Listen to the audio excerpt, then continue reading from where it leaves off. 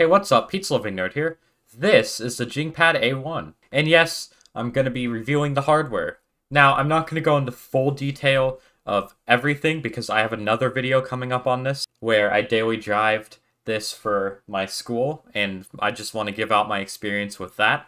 However, this is going to be my first impressions video, just playing with the hardware and everything. So, let's get into it.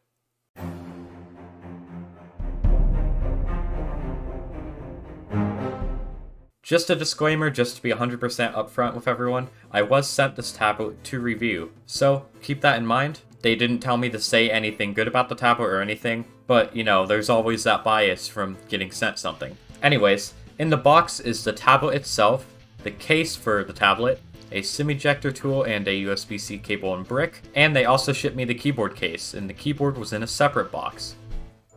In terms of build quality, this thing feels very good in the hand. It's made of metal and everything. It feels just as good as an iPad would. Now, I do have some complaints. For example, one, the back is a fingerprint magnet, and it looks a little bit too much like an iPad, where I had like multiple people ask me if I'm hacking an iPad. But other than those two things, the build quality is just amazing. I don't want to bend it too hard, but there isn't any flex when I do this. So this should be able to pass jerry-rig everything's bend test, unlike another tablet that is made by a big company that is a fruit, you know. It also comes with this case. Now, this case, it's nice to have, but it won't really protect the device that much. And the reason is, it doesn't go like around the tablet, it just sticks in with magnets.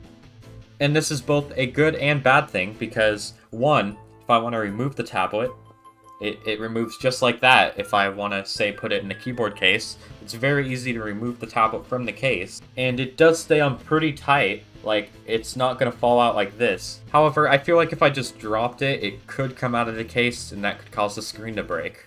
Other than that, the build quality in the case is good. It's got a little magnetic spot for the pencil it comes with. And I can do this and move the device, slide it around on the case, and there's little indents right there, which is good if you want to watch a video or draw using the case. It's got that classic iPad case kickstand. Now let's talk about the keyboard it comes with.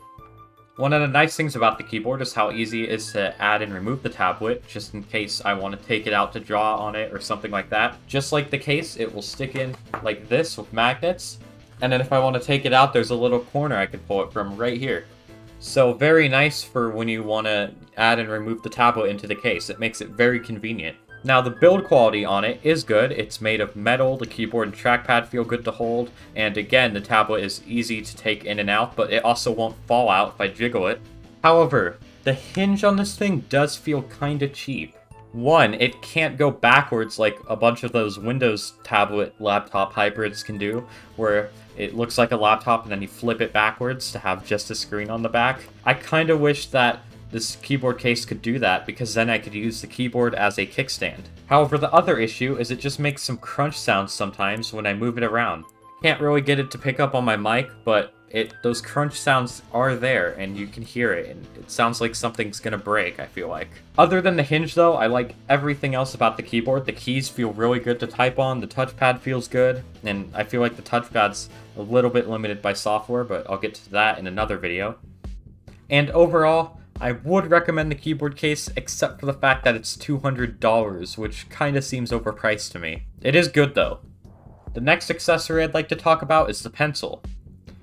I have nothing to complain about this pencil. It feels good in the hand to use, just like a regular pencil. The battery life is good enough where I haven't had to charge it once. It's pressure sensitive with 4,096 points, and the latency is good. I cannot think of a single thing to complain about with this pencil, so good job. Now let's talk more about the device itself and not the accessories. In terms of specs, it has a Unisoc Tiger T7510, which should perform similarly to a OnePlus 6 according to Tux phones. And it's also got 8 gigs of RAM, 256 gigs of storage, which is also expandable through a micro SD card slot, and a 8000 mAh battery. It also has a 16 megapixel main rear camera and an 8 megapixel front camera. However, the photos it takes are just mediocre, but I think that those camera problems are software related. I think if they just added some post-processing, something like that, these cameras could be great. Now, the last hardware thing I'd like to talk about is the display. The display is great. It's got deep blacks thanks to it being an OLED with the ability to disable the backlight for black pixels. The color accuracy is good, the viewing angles are good, and it's got a pretty high DPI, although I don't know the exact resolution because I never put that in my bullet points for this video. So, the display, pretty good. Now lastly, let's talk about the software, because that seems to be the only thing that this product needs work on. The hardware on it is phenomenal. JingOS is really cool, but it still needs some work. For example, it's missing features such as having a vertical mode for the tablet instead of just a horizontal mode, and it doesn't have features like a search bar for searching for apps. On top of that, its App Store barely has any apps on it, which is kind of a bummer. And you can't just sudo apt install apps, because if you do, which should technically work, you're almost always going to have scaling issues where it just doesn't properly fit on this high DPI screen. On top of that, JingOS is still on kernel 4.14, which is getting very old, so try and update that. I understand if your SoC isn't fully mainlined yet and you're still stuck on an older kernel, but it'd be nice to be on at least something 5.x, whatever.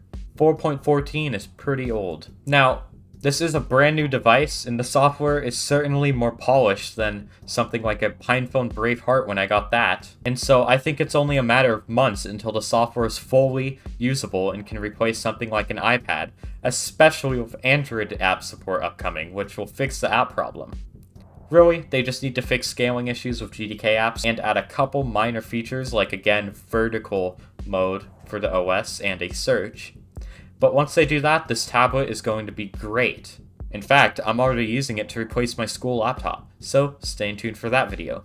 Anyways, that's the video. Thank you for watching, and thanks to my patrons Mitchell Vantino, Sam Covett, Tech Hut, Frank, John Sass, and Jim Peter.